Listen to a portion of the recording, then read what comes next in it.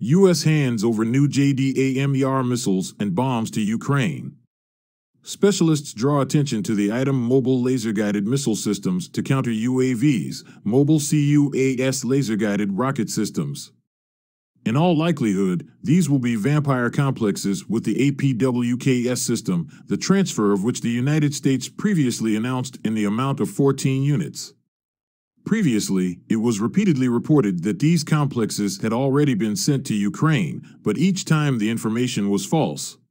Among other things, the item rocket launchers and ammunition for them, rocket launchers and ammunition, is very noteworthy.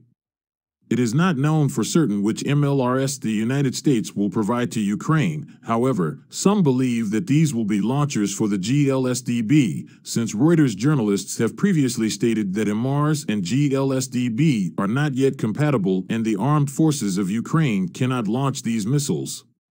Contrary to the information of the Russian Ministry of Defense about one-shot-down ammunition of this type.